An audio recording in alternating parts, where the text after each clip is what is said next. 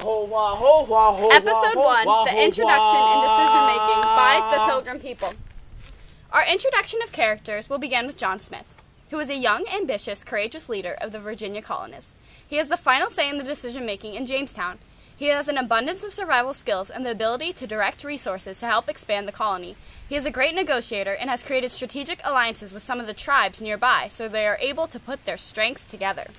Next, there is John Rolfe, who is the most successful farmer of the Jamestown colony and was the first to successfully grow tobacco in the Americas. John marries Pocahontas and helps John Smith to direct resources toward certain parts of the colony. He has great interpersonal skills, and he is well liked by all. He enjoys playing the devil's advocate with John and Chief Powhatan, which helps make them better decisions for the tribe. There is also Chief Powhatan, who is the father of Pocahontas, and is a wise, peaceful leader of the Powhatan native tribe. He makes the decisions for the entire tribe and has a strategic vision. He is a planner, so he is always keeping track of all the tribe's resources and teaches the Pilgrims how to farm. He always keeps the tribe's needs ahead of his own. Lastly, there is the beautiful Pocahontas, who is the daughter of the Powhatan chief and the wife of John Rolfe. She is bright and always willing to contribute to decisions made by the colony. She uses strategic planning to help the colonists create a strong, big picture of the colony's future. John Smith and the Pilgrims have just landed into Jamestown to attempt to build the very first settlement in the Americas. As the colony leader, John Smith has a lot of responsibilities. He must keep the resources flowing for the colony so they don't freeze in the upcoming winter. He must ration the food they brought while attempting to learn how to farm in the new terrain. John Smith knows that to survive, they need to build walls, produce food, and prepare for the winter.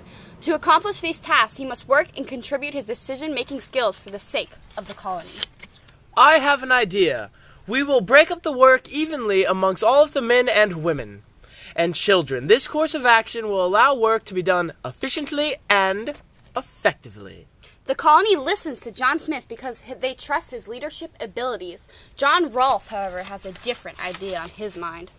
I think that the work should be divided up into segments. Men should hunt, women should gather fruit, and they should harvest, and the children, well, they should all prepare all the meals. John Smith put in an ethical dilemma because both ideas were valid options that could work. John Smith took the universal approach by choosing an option that he believed would benefit everyone of the colony under all situations. I have decided to proceed forth with John Rolfe's idea. He chose this decision because it keeps women and children safe close to the campgrounds. This choice will benefit the colony as a whole by ensuring safety. John Smith learned the value of decision-making within this episode. He first chose his own idea because it was an efficient option. He had to look at all the options by taking the universal approach for the sake of the colony. John Smith performed excellent management skills within this first episode by making the right choice for the colony. The end.